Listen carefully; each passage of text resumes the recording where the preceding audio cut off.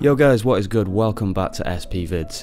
In this video I'm going to be explaining exactly how I put together my latest beat tape. If you haven't checked that out yet, it'd be really cool if you could just head over to SoundCloud and search for SP Vids, or you can use the link below which I've put in the description for you. It was really good fun making this one, and one of the best parts about it was I got to use a lot of my 202. I haven't really used it that much, so I was like, I want to get this involved in the next tape that I do, just to get some usage out of it. And the same goes for my 303 as well, really. I want to really incorporate that into my next tape as well. So this video is going to be quite a lot of talking and just describing what I actually did. There's not going to be that much music, but if you are interested, I'm going to be sharing exactly what I've done, so there might be some interesting tips that will help you out along the way.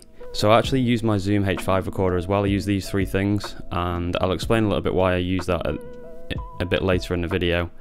And basically these are the main three components of my workflow when I'm making beats. So this is the main hub, is always the SX, and that's mainly because the speed of it is really fast compared to the older versions like the 202. The 202 is incredibly slow at deleting samples, especially if they're recorded in hi-fi, especially if they're 10 to 15 seconds long. You're going to be waiting about 5 to 6 seconds to delete a sample on this thing, so can't really use this to make full beats. I mean, it can be done obviously, but it takes a lot more time. And one of the big downsides of this is you can't actually change the level of a sample when it's in the box, as far as I'm aware, so it can be a bit of a tedious process making full beats on the 202. That's why a lot of 202 tapes that you'll listen to are usually just loops, probably part of a song looped, and they'll be messing around with the effects up here. But anyway, let's get on to the methods that I was doing. So as I was saying, this is basically my DAW. I do everything inside the SX, again because of the speed, etc. But what I was doing is using the 202 as a kind of an effects pedal in a way. I'd used this before the SX in the flow, so my samples were coming into here, and then I was recording them into this, little loops of various jazz songs, all the kind of stuff that I was sampling, and then that was going out and into this box via a cable as well. So for the majority of this I was recording, I did some experimentation with the different standards of recording you can with the 202, which is one of the really cool features of this. So you can record in hi-fi, which will pretty much sound as is on the sample, standard, lofi 1, lofi 2. They get more and more gritty, and basically they take up less and less memory space as well, so they get this really crushed lo-fi sound on them. So for the majority of the samples I recorded in, I was using stereo and standard. That was a really nice crunchy feel to the sample without completely ruining it. I did experiment with lofi 1 a little bit as well.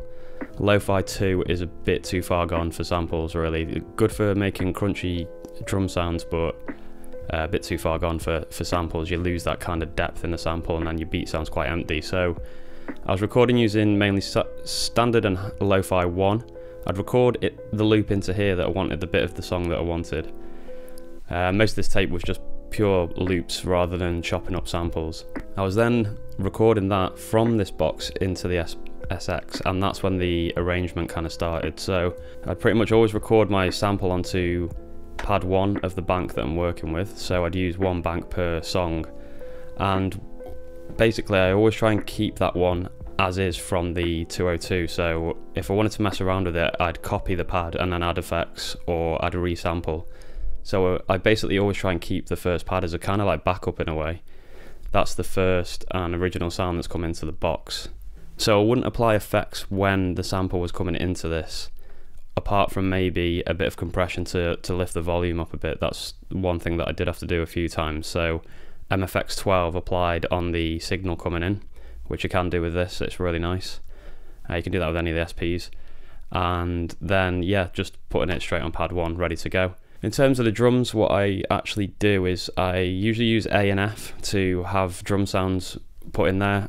For this particular tape, I used all the drum sounds are from my Lo-Fi Beat Pack, the volume 2 that I've just brought out. If you want to get your hands on that with the Black Friday discount at the moment, I'll pop a link below or in the top right of the video as well. So I'd usually have 4 hi-hats, 4 snares and 4 bass drums, and that's usually enough to make about 7 or 8 tracks. It can get a bit repetitive after a while, but I also apply quite a lot of effects to the snares and that kind of thing, so there's plenty of different sounds going on and enough to make a tape's worth of beats in my opinion. So then what I'd do if I had a track on, let's say I had a sample on B, I'd be playing that and I'd go to my A or F and choose the sounds that I wanted to do, copy them from this onto B, and as usual I always put my drum sounds as bass, snare, hi-hat on the bottom 3 like that. In the past I have resampled loops, drum loops, and then put them onto pad 12, used that as a drum loop and then played samples over the top. But I've actually gone the other way with this one, and the reason for that was because they were mainly loops of songs and not chops. I was kind of really dictated by that loop, so I was having situations where the loop was going, you trigger a drum loop, and eventually they just end up going out of time.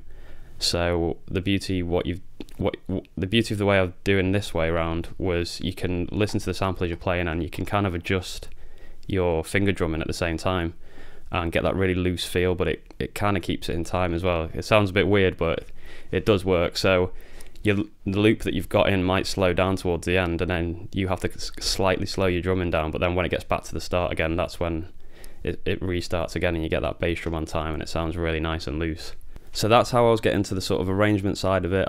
I had the loops ready, I had the drums ready down here.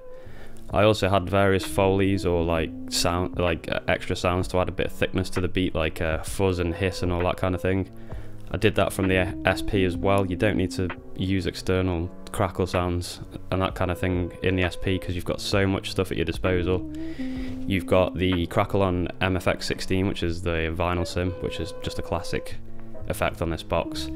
And you've also got, I think it's, let's have a look here, vinyl sim, and then you've got noise gen. If you haven't tried noise gen for making background noise before, really give that a go. It's amazing, to be honest. It could actually be better than vinyl sim. So if you head to MFX 15, bring the hum right down, because the hum's on this knob, bring that right down and play around with these two. You get some really nice crackle and sort of nice distorted effects going on that. So what I'd get that sound ready, you'd be able to hear that, and you just record it. You just press record and choose the pad you want and hit record, and it will record the hiss onto the pad for you. Obviously, if you're one of the vinyl purists, which is completely respectable, you will get the natural hiss off the vinyl anyway, but if you want a little bit more, the MFX 15 and 16 have both got really nice sweet little effects.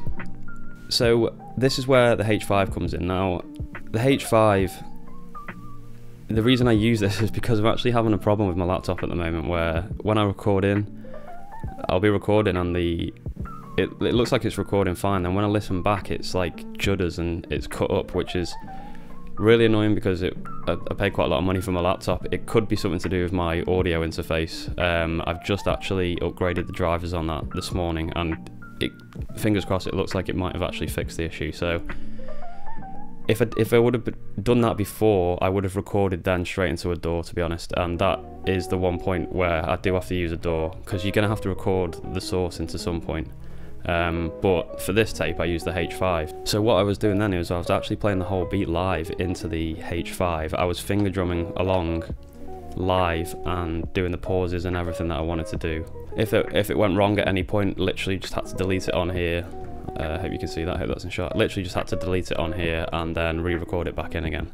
I will do another video all about this because a lot of people have asked what this little black box is. It is essentially just a recording device, that's all it is, and you've got the microphones on the top, but as you can see, like I am with this video, you can go straight into the bottom as well. So that's just a recording device. So yeah, that was it really. That's pretty much the whole process. It would be a case of recording into the 202, getting some of the grit from that, recording out of that into the SP, and then arranging the pads the way I wanted them and drumming along live and putting that out into the Zoom H5. As I said, if you've got a DAW or a way you can record directly onto your laptop, that's also going to work for you perfectly well, and if I would have fixed this issue with my laptop, I would have done that instead. But this is actually really cool for getting the 2 dials. You can just get the levels right and everything, and then always put my headphones into this one just to check that everything's sounding alright at the source of where it's actually recording. The final thing was I would then get these WAV files from this and just put them in Ableton, and the only reason for this is, I know this sounds like, oh well, it's not DAWless if you're using Ableton, but all I was doing is slightly bumping the volume of them, so I would normalize it and then just bump the volume just so they're not really quiet when I was uploading them to SoundCloud. And then I also used Ableton to arrange all the files together so it was just one big tape. So I think that's basically everything. If you do have any questions, guys, obviously feel free to leave a comment below, and I always respond to the comments. So if you do have any questions about how I made this, or if you think I might have missed anything, please just leave a comment and let me know. Obviously, please hit subscribe as well. There's still a lot of you out there that are watching my videos but not subscribed, so I'd really appreciate that if you could hit the subscribe button. And yeah, head over to SoundCloud and give my tape a listen and see what you think. I'd love some feedback on it. And as I said as well, all the drums I used in it, they're in my Beat Pack Volume 2, and my Beat Pack Lo-Fi Drums Volume 1 and Lo-Fi Drums Volume 2, they're all on sale at the moment, 25% off. So if you did want to get some cheap lo-fi drums, head over there and get them for me, and it helps with the channel as well. Thank you to my Patreon supporters as well. There's only a few of you at the moment, but I really appreciate the donations that you're giving to me. Keeps the channel ticking over with various things that I need to buy, like batteries, etc. So really appreciate that. And that's it really, guys. I hope you enjoyed this. I hope it was useful for you to understand how I put tapes together, and maybe it gives you some inspiration to make some of your own. So keep making beats, and I'll be back again very soon with more content. Peace!